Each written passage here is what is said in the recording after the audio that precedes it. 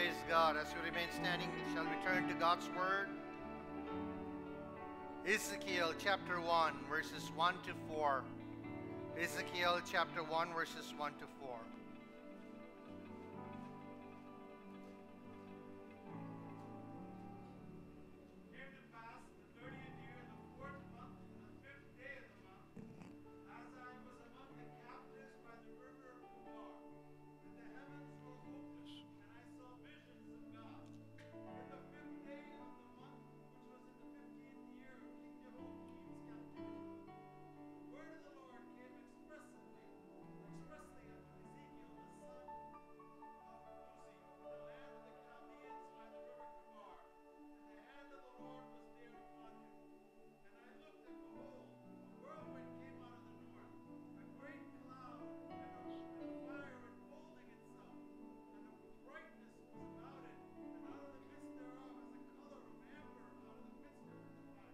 Amen. Father, we thank you for your word. We pray that you will speak into our lives. Release grace and anointing in this place that will make the proclamation of God's word effective. In Jesus' name, we bind every resistance to the preaching and the proclamation of God's word. We speak liberty, we speak freedom. We speak deliverance, we speak joy in the house of God. May Christ be exalted in this hour. Hallelujah. That your name be glorified.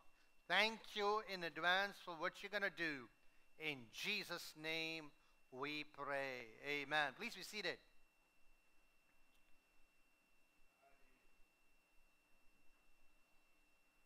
Today's message is titled, Finding God in the Storm. Finding God in the Storm. Praise God. Have you ever gone through a storm, a season of storm in your life? We all are familiar with storms. While we are familiar with the physical storms that can come during the season of storms, I think those of us who live in the Northeast, we are familiar with the storm which was dubbed as Sandy. I think we all got a partial brunt of Sandy. Sandy, I believe, was as wide as 500 miles, and we just got a tip of it. A tip of it, and we know the misery that we had to go through when Sandy passed by us. All of us go through storms in our lives. But I want to draw our attention not just to the physical storms that we encounter in our lives, but there are storms, real life storms, that we encounter in our lives. There are storms of oppressions. There are storms that are initiated because of our disobedience. There are storms that are initiated because of our obedience. There are storms that are initiated by God himself. And then there are storms which are initiated by Satan himself. All these things we have referenced in the scripture, but we don't take time this morning to draw our attention to it. When you take into consideration the life of Ezekiel, we will understand that Ezekiel also had gone through a stormy season in his life. He was a captive who was brought from Jerusalem. He was an exile in Babylon. And as he was seated, as he was by the river Kebar, as the Bible says, there was a divine encounter in his life. Looking back, everything that he called precious, everything that he called important, everything that he called treasured was stripped away from his life. Because of the Babylonian invasion that took place, their dignity was stripped, their identity was stripped, their homeland was stripped, their worship was stripped, their temple was stripped. Everything that they held fast to their lives as precious was stripped away from them.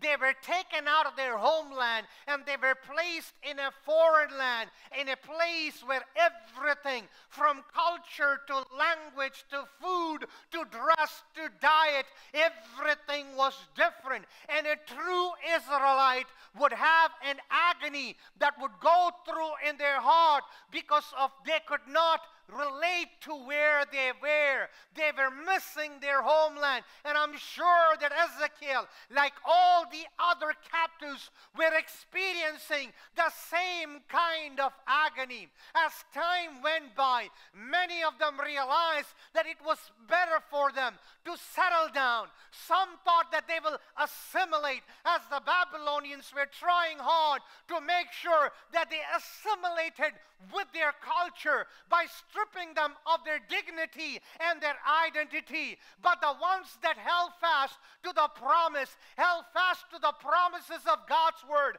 held fast to the word of God, held fast to the mercies of God, they held fast to what was precious, hoping and praying that there will be a deliverance. And Ezekiel was one of them. And the Bible tells us that he was from a priestly home. He was a priest, and he was seated by the river Kebar. Praise God. Gone through a stormy season in his life. He was not only passed through a stormy season in life, he was living in that memory. Have you ever been through a stormy season in your life? When a loved ones are taken away from us, we feel that we are in a crisis mode. But the grace of God and the peace of God that is made available for us help us to overcome. And God instills within us peace and hope with the assurance that we would see our loved ones who are departed away from us. But then there are agonies and crises that we continue to live in. And sometimes it is hard to overcome the agony and the crisis that we are living through day after day. It comes in various forms. It comes in various shades. It comes in different sizes. And unless we have the grace of God, and unless we know how to hold fast to the Word of God, those crises, those calamities in our life have a way of drowning our hopes and of everything that we hold as precious. Can you identify with some of the crises and the calamities that you face in your lives? Sometimes crisis comes in the form of financial crisis. At times it comes in the form of relational and emotional crisis. It can come in the form of a spouse who's not faithful. It can come in the form of a child who is rebellious. It can come in the form of a boss or an employer who is evil. It can come in the form as a fellow brethren who is double-crossing you. It can come in the form of a neighbor who continues to nag you. It can come in the form of a fellow worker who is constantly being a pain and irksome in your life. Sometimes we have to live through crisis and agony in our lives. At times, when our prayers are not answered in a timely manner, we all come to a place where we tend to ask questions to ourselves.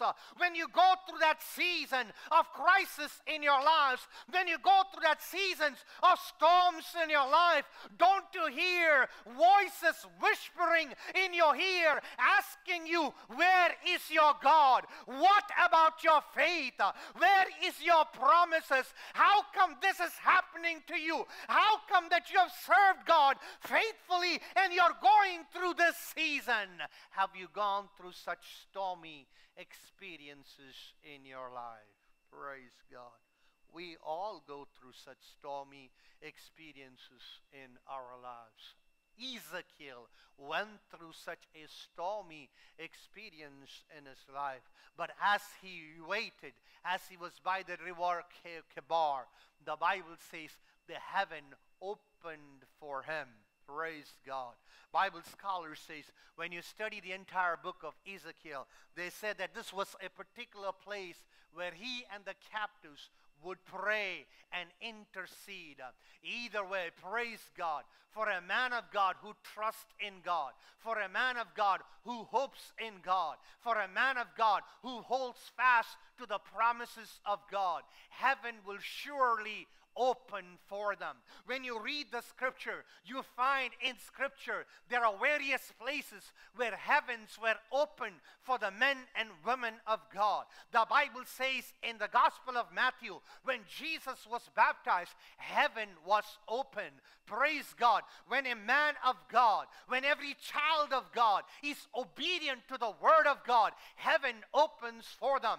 Baptism stands for a symbol of obedience to the Lord. It also stands for dying to self and living for Jesus. When we die to self and when we live for Jesus, heaven will open on our behalf. Then we see in Acts that as Stephen was being persecuted, as stones were being pelted at him, heavens opened for Stephen, and he looked up and he saw Jesus standing at the right hand of God. Hallelujah. He saw a vision of a Savior who was standing for him on his behalf. Hallelujah. We see that Peter was on the rooftop praying, and as he was praying, the Bible says that heaven opened and there was a new beginning, a new understanding, a new revelation, a new insight, a new direction, a new path that was cut for Peter as he waited upon the Lord. We see that John was in the Isle of Patmos, was being persecuted. He was sent away because of the word and the testimony of Jesus, and he being all by himself, lonely in the Isle of Patmos, the heavens opened for him. Folks, when you and I are in a crisis mode, when you and I are willing to heed to the word of God, when you and I are willing to take a stand for Jesus, when you and I are willing to pay the price, heaven opens for you. Praise God. The book of Malachi says, praise God, you can initiate, you can do something that can make the heavens open for you. God speaking to Malachi says, bring your tithes and your offerings into the house of God. Would I not open the shutters of heaven? Would I not open the doors of heaven and pour out an abundance of blessing upon your life? I want to tell you, you have the capability, you have the potential to make sure that heaven is opened on your behalf and blessings flows down into your life when you abide and align yourself with the word of God. Hallelujah. Heaven will open for you and blessing starts coming down for you. Praise God. Hallelujah.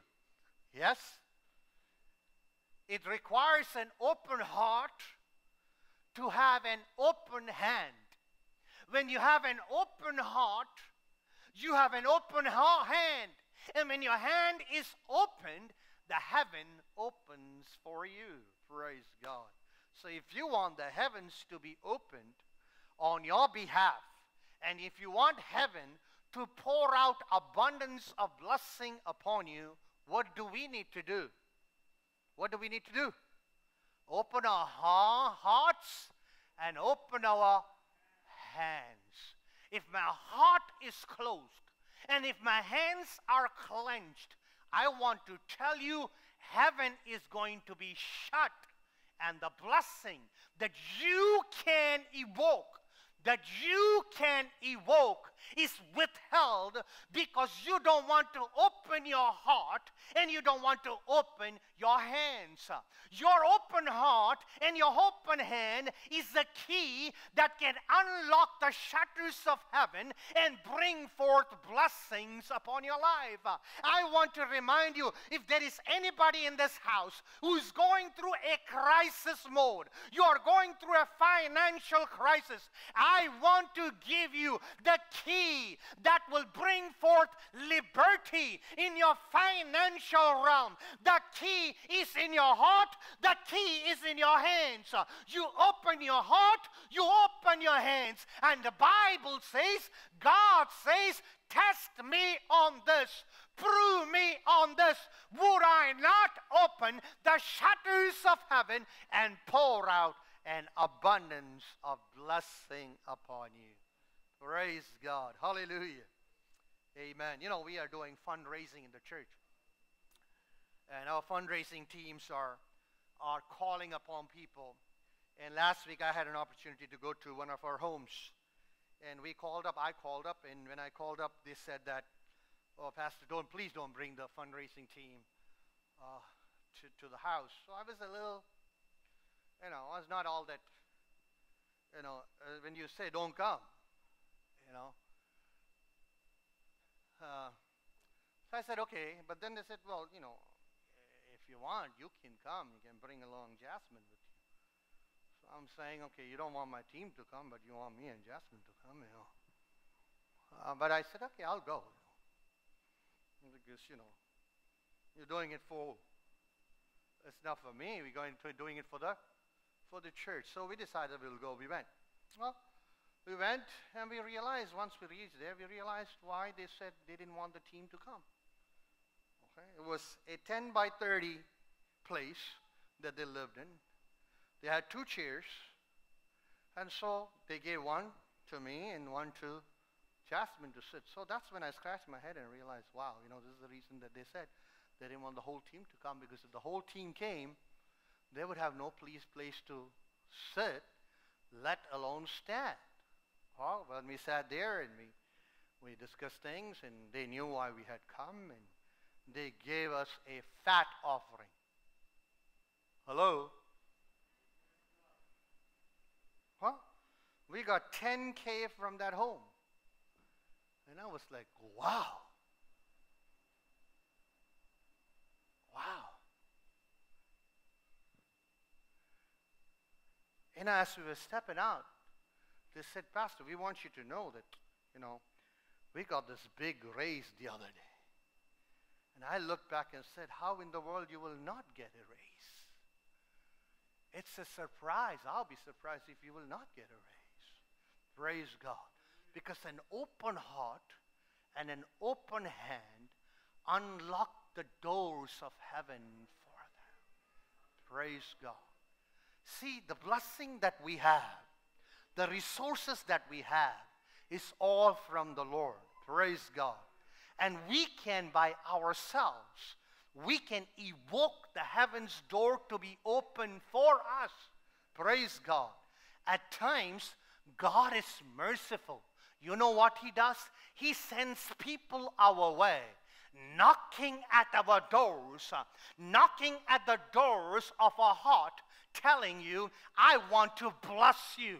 I want to open the heavens door, and I want to unload a bundle of blessing upon your life. I know you have kept it closed. I know your hands have been clutched, but here I'm knocking at the door. I'm making men and women call upon you. You open the door of your heart. You open your hands wide, and the Lord says, open your mouth wide, and I will fill it, say the Lord. I will open the shutters of heaven, pour out blessing upon you.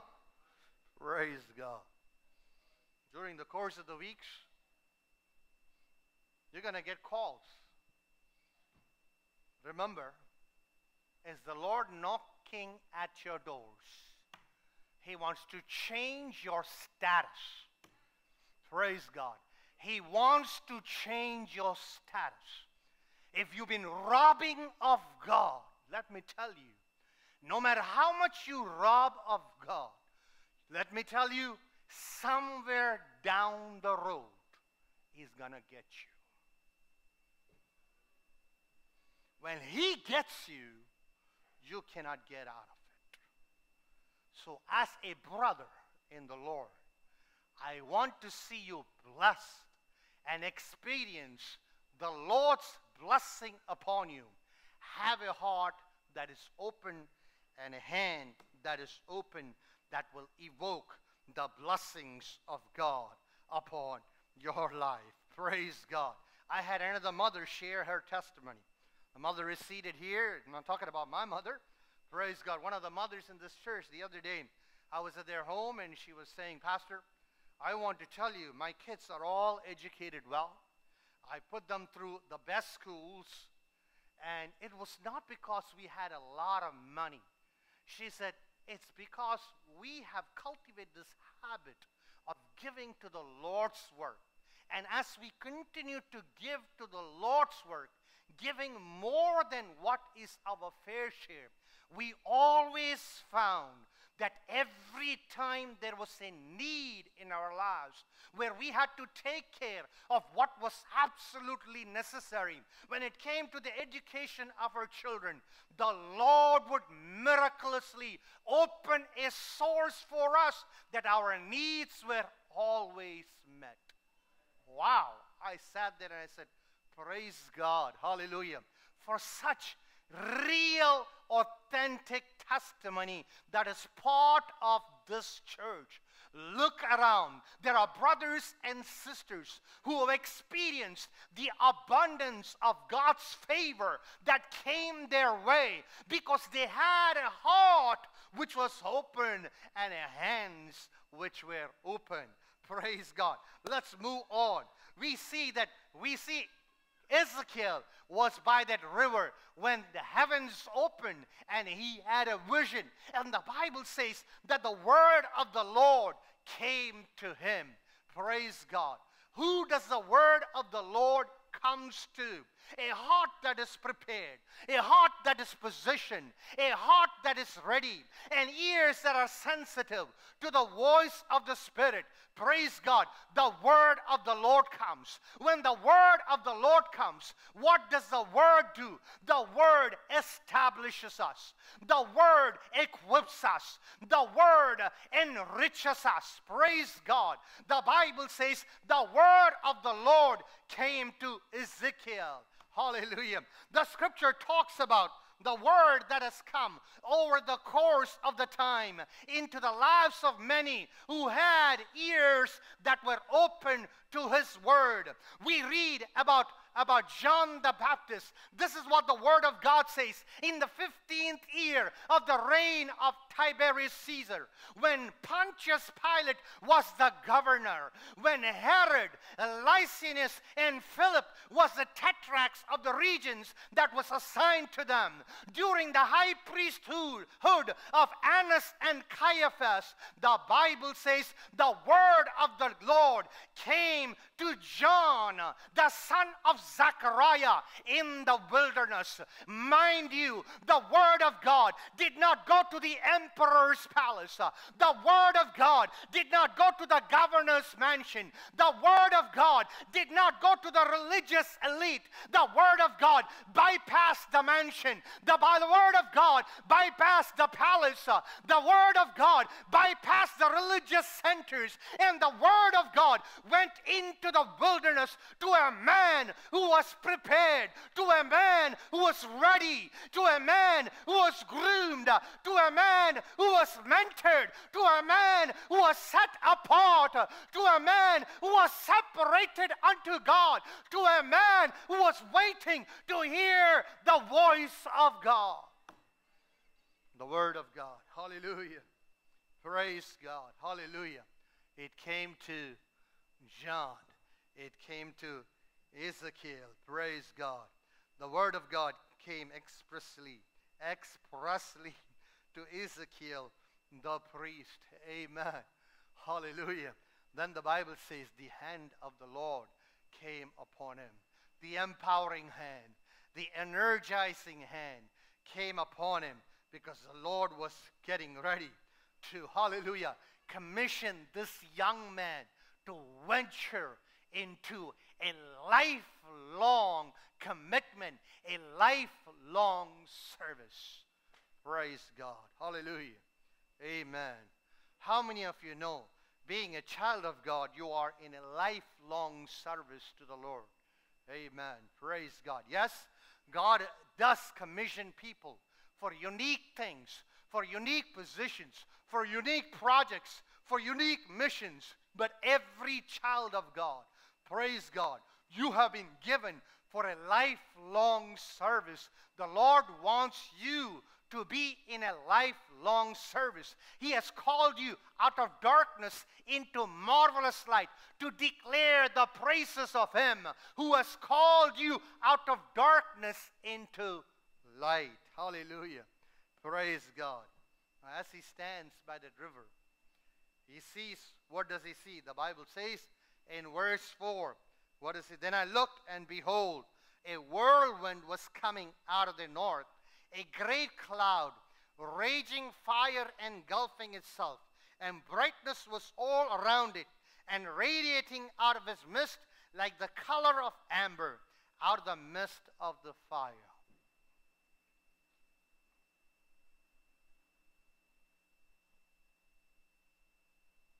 What is the last thing that you want to see when you are going through a stormy season in your life? Tell me. Fire.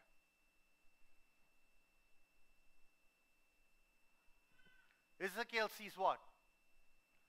He sees a whirlwind with great clouds. The last thing that you want to see when you're going through a stormy season in your life is another storm that is brewing and that's coming. But that's what Ezekiel, who saw the heavens open, who heard the word of God, who had the hand of God come upon him, saw.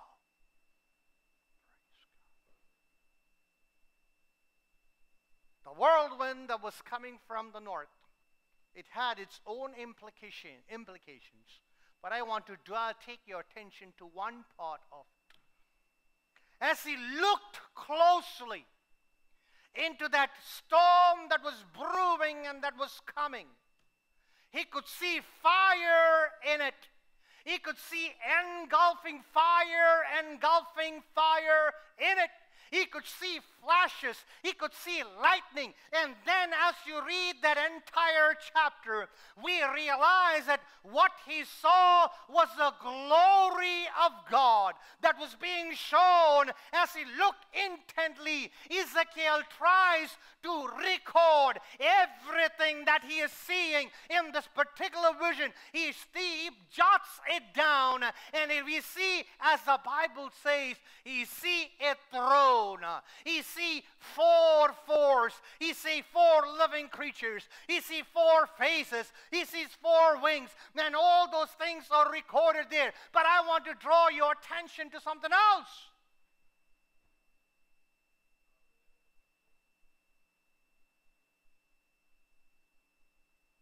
He see the awesome glory of God.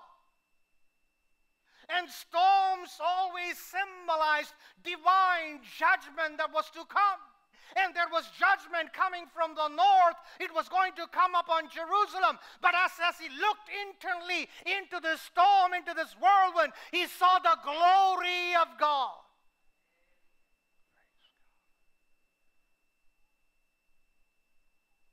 And he describes it.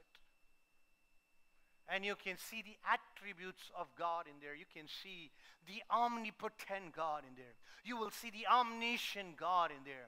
You will see the omnipresent God in there. Praise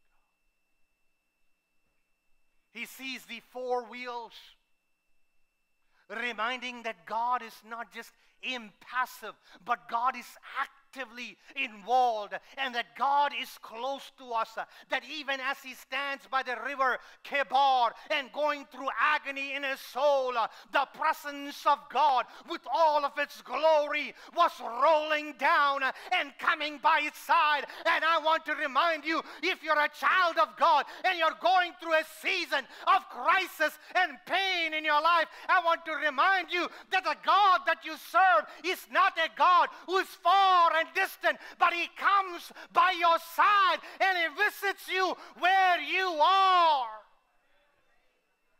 Praise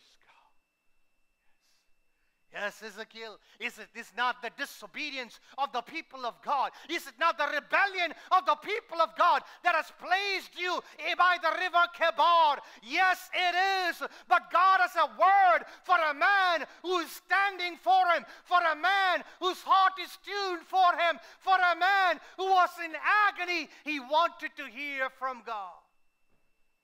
Praise God. Hallelujah. Verse 28. I want somebody to read verse 28.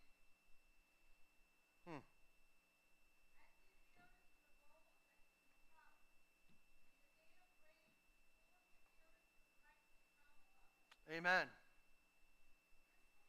That's good. Like the appearance of a rainbow in a cloud on a rainy day, so was the appearance of the brightness all around it. Praise God. This was the appearance of the likeness of the glory of God. Praise God. As Ezekiel looked into this whirlwind, he saw the glory of God, the power of God, the holiness of God, the purity of God.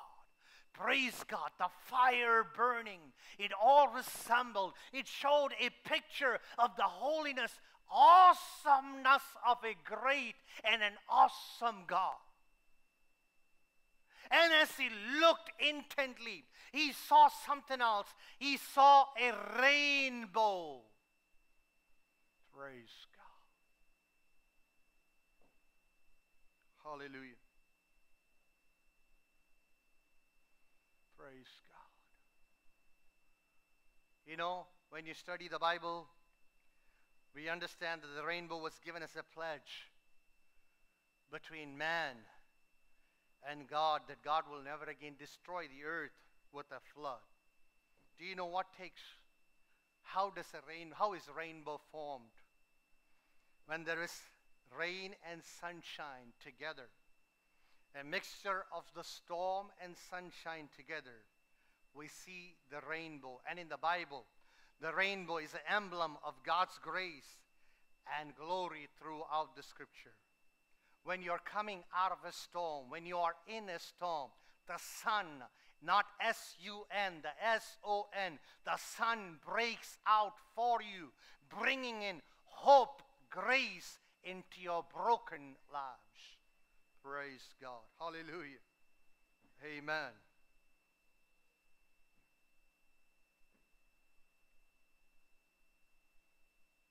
What does Ezekiel see? He sees the glory of God. And he sees the grace of God going hand in hand. Praise God. Hallelujah. Praise God. In the Bible, when you look at the Bible, there are 3 people in the Bible who saw the rainbow. The first one was, of course, who? Noah. Who was the second one? Ezekiel. And the third one? John. And this was in 3 different occasions. When Noah saw the rainbow, it was after the storm. When Ezekiel saw the rainbow, it was in the midst of a storm. When John sees the rainbow in Revelation, it is before the storm. Praise God. When you go through a stormy season in life, for a child of God, God will show you the emblem of grace. Maybe you have to go through a storm, and after the storm, He will show you the emblem of grace. Maybe in the midst of the storm, He will show you the emblem of His grace.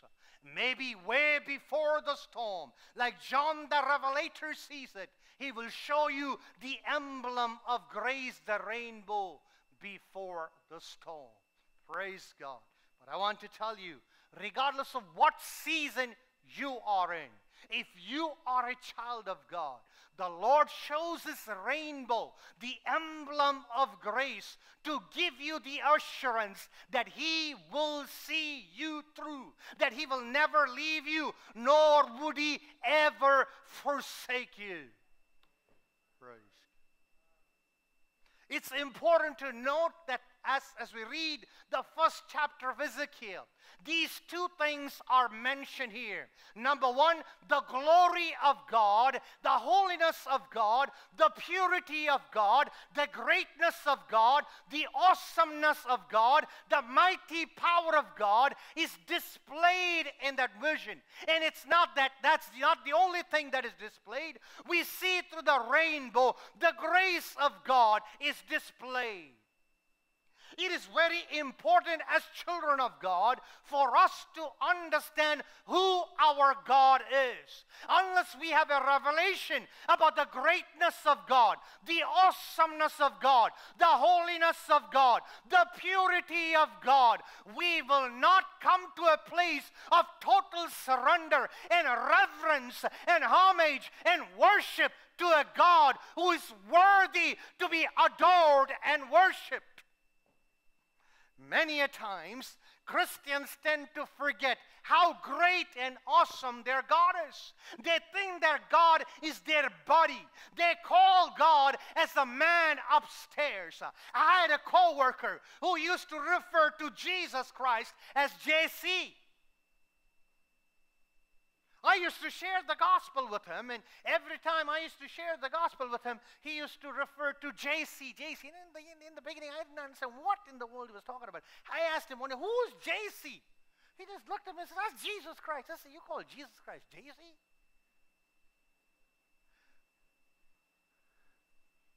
Show some respect.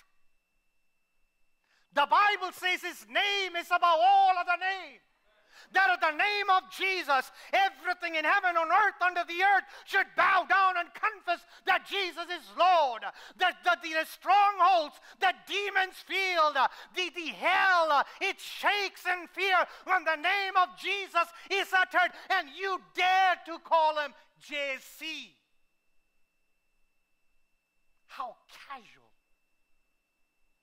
We take the name of Jesus because we don't tend to see the glory of him. You read Ezekiel's vision. You read John the Revelator's vision about Jesus Christ and how Jesus has been expressed and described there. And you will too. That will bring you to a place of surrender, and you will kneel down before Jesus. You see the excellency, the supremacy, the majesty and the glory of God revealed in that first chapter. Praise God. We need that to give him the reverence to come down and kneel down before him. But then at the same time, the Bible shows us the rainbow in the throne, showing the emblem of grace which allows access for you and me. Praise God. The writer of Hebrews says, therefore, come with confidence to where? To the throne of grace. Praise God. We don't want to lose a vision of an awesome God, great, mighty in works and deeds. At the same time, a God who is gracious, who comes to your side, who knows everything about you, who would not leave you nor forsake you. Catch a glimpse of the grace of God as it's revealed through that rainbow emblem upon the throne. Praise God. Praise God. My friend, let me ask you, are you going through a stormy season in your life? Praise God. Job lost everything when the first storm hit him. When God came to him in a whirlwind and started talking to him, have you ever imagined what went through his mind as he saw another whirlwind coming by him?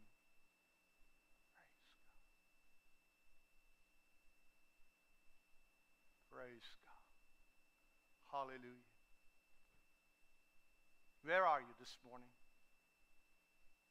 Do you feel hopelessness filling in you? Do you hear whispering in your ears saying, everything is lost, there is no point in continuing in faith?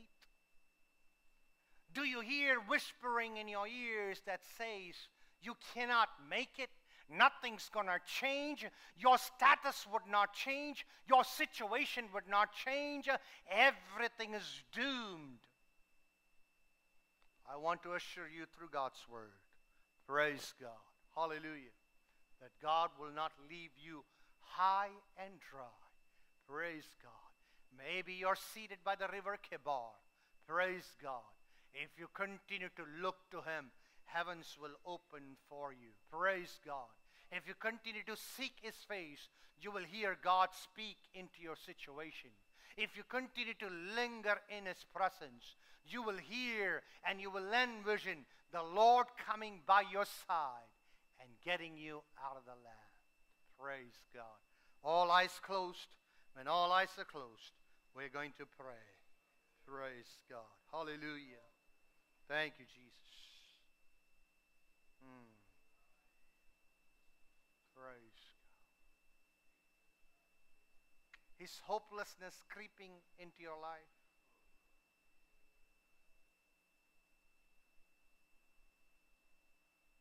Maybe it's a terminal sickness. Maybe it's a spouse that does not want to hold to the covenant that is made. Maybe it's a child that continues to rebel. Maybe it's a taste of failure in your mouth. The storm continues to brew through your life, as it does. This morning, we want to present to you hope and grace that comes from the Lord. Hallelujah. Praise God. Maybe you will have to go through the storm to see the rainbow that the Lord has. Maybe in the midst of the storm, He will show you that rainbow. Way before you go through the storm, He will show you the rainbow for you. Praise God. Come to Him. Lean onto Him. Become people who will evoke the presence of God. Become people who would cause heaven's door be flung wide open for you. Praise God. Heaven wants to bless you with His presence, with His power, with His provision. Amen. Would you open your heart for Him to work in and through your life? Father, we thank you, we praise you, we yield our lives to you, Father. Father, we pray as we go through the stormy seasons of our lives, we will see a God who is close by us, who is near to us, who abides with us. Hallelujah. And continue to lean on to Him, Lord. Thank you, Lord. Help us to catch a glimpse of the reality, Lord, that our God is an awesome God, that our God is a holy God, who wants His people to be holy. Praise God. Help us to see how gracious the Lord is, that you allow us to approach you, hallelujah, sprinkled by the blood of Jesus, that we can come boldly unto the throne of grace and call you Abba, Father. Thank you for the access. Help us to understand the supremacy and the excellency of our God. At the same time, help us to understand the proximity of our God, how close, how near you are to deliver us, to redeem us, to set us free. In Jesus' name we pray. Amen, amen. Folks, as we sing a song, we'll prepare ourselves for the taking. Hallelujah.